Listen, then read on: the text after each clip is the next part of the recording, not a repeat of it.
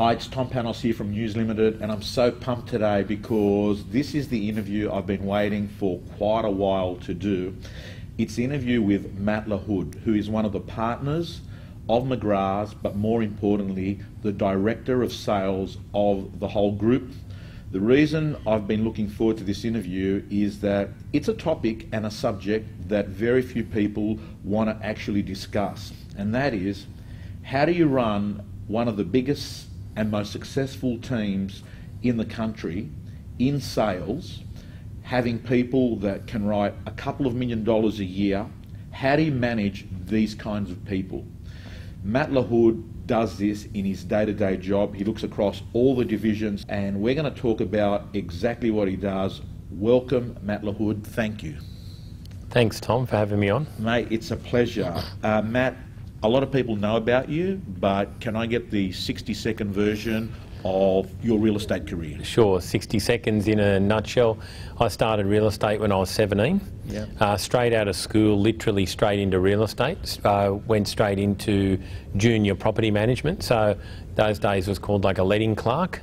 So went straight into that role and then did that for 2 years. That gave me a real good grounding on how to sort of softly work with negotiating between landlords and tenants, and if you're fixing any issues up. So it gave me a real good solid grounding. Then straight away in 2 years I found out I really wanted to sell. So I went straight into selling real estate at 19, and here I am 23 years later. One of the things that people probably know you more of, because you were doing a lot of speaking and training, is the fact that for most of your real estate life, you were writing over $1 million a year in GCI. That was less common back then. Yep. More common now, but still it's exceptional today.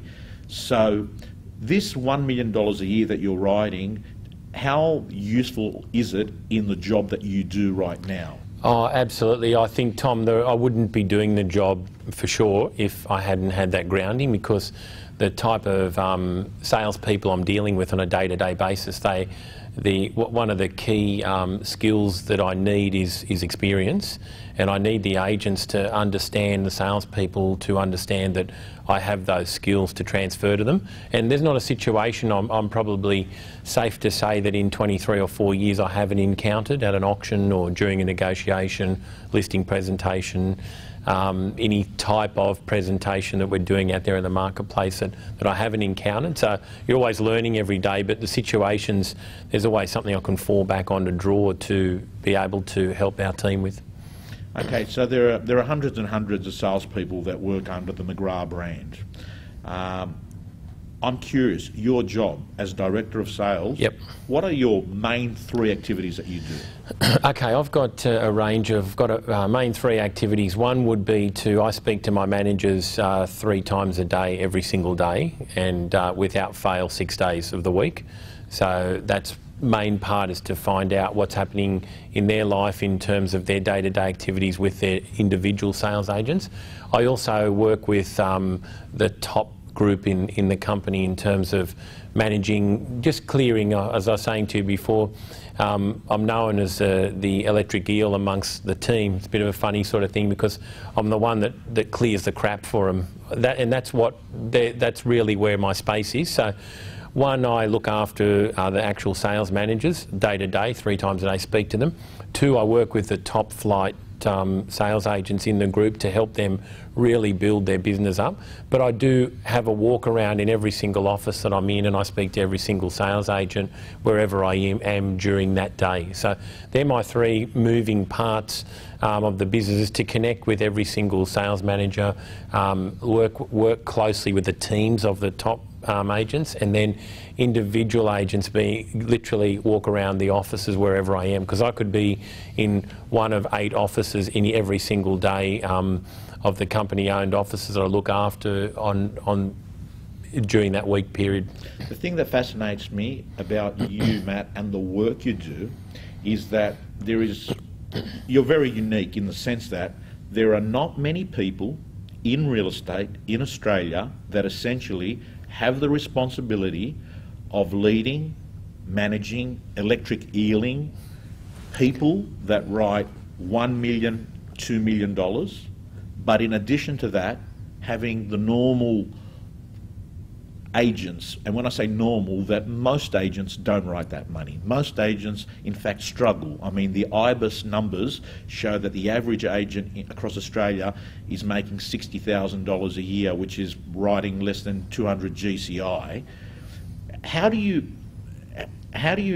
manage someone writing a seven-figure GCI versus someone who is struggling? How do you treat them? It's a great question, and it's a simple answer, Tom. The first bit where sales managers and director of sales, I think, have missed the mark a lot in our industry is they treat their teams like the teams are working for them. Well, I've got a reverse view. I'm working for the sales team. So to me, they're people. I don't have a price tag on them.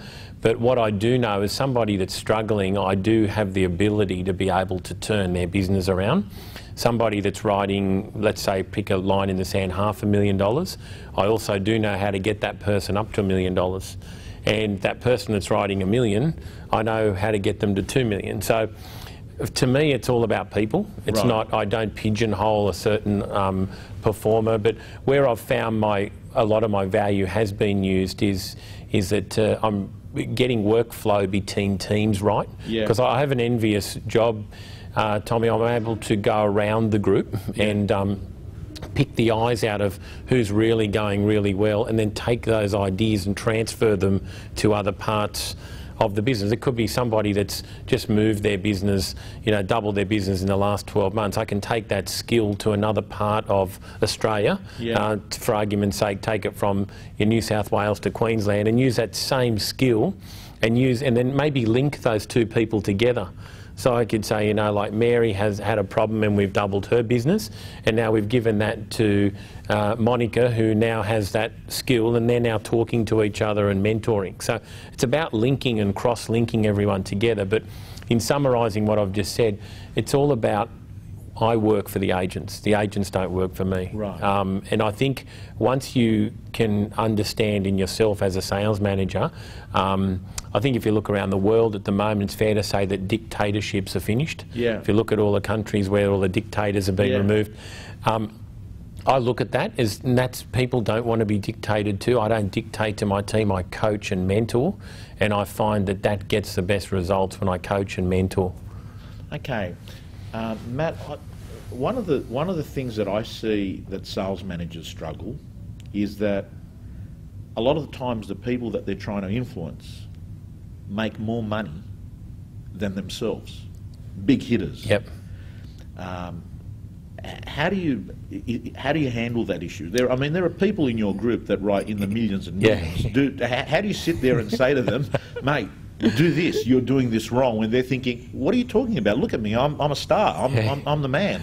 I think, look, it's a very good question, and it's a challenge that you have out there, and I'm glad to say the more people making a lot more money than me is fantastic, because that means in one small part I've had something to do with their business. I'm excited for them, I'm genuinely excited.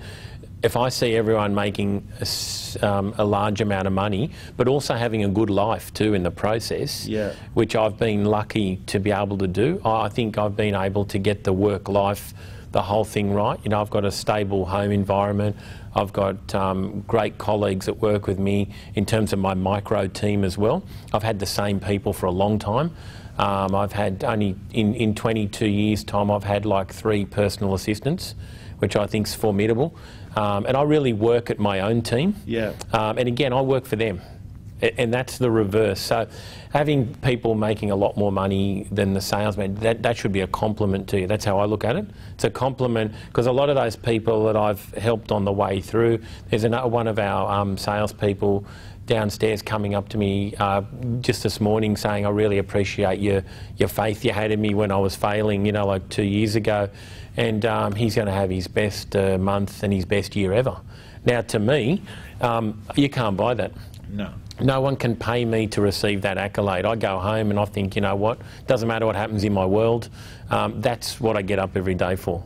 When people say, you made a difference, and now my family can do this, and I can hire a PA, and I can buy a new house, and Matt, you're known, and the company's known, as having a world-class culture. Yep.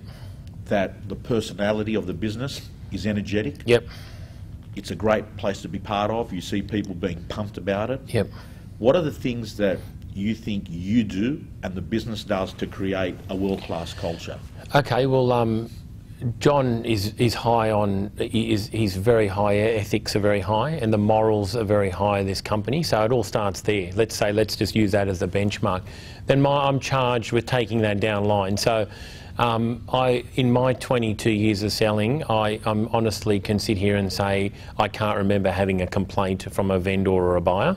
I really put myself out there and busted my backside to overservice the vendor, overservice the buyer. So I'm understanding of that's what we're actually doing, tenants, landlords. Doesn't matter. Whoever comes in touch with our brand, whether they're a tenant, a landlord, a tradesperson, anyone, they've got to have the same McGrath experience. So that's the culture we drive into the team when they're out in the marketplace. However, I think one of the biggest things, to really answer that question wholeheartedly, that I do when there's an issue that ever occurs within a sales team, it could be two people running on the same listing or the same buyer, the culture that I've created is, that doesn't wait in my world. Anything like that gets resolved within half an hour of it happening. So my view is I'll let the salespeople go and try and work it out first before I get involved, because they know if I get involved, I'll just call whatever it is and the decision will be final. Right. So strong leadership is absolute paramount. I've drilled that in right across the entire group that I look after, that we won't be putting up with any, I call it guerrilla behaviour, if I suppose is that. There won't be anyone running interference with anyone else's business, because we're all working for the client. The customer's always right first. Yeah. The client's interests are in the best interest. It's not about the salespeople's interest. Right. And once they understand that, they unlock that, and the great salespeople unlock that, they'll all have common traits that their customers always comes first. Of course, it's the customers that get us to where we need, the clients get us to where we need to go to. So having an argument amongst agents, those types of things that create bad culture, I'll arrest that within the first 15 to 20 minutes, doesn't matter where I am in Australia. If it gets to me, I'll solve that problem within the first 15 minutes of it reaching me. So that's one big strong thing, because culture's being eroded, you know, could be that guerrilla behaviour being able to let go, and no one arresting it, no one talking to a high achiever because, you know, I don't want to upset Harry because he writes X dollars. Well, in my world, it doesn't exist.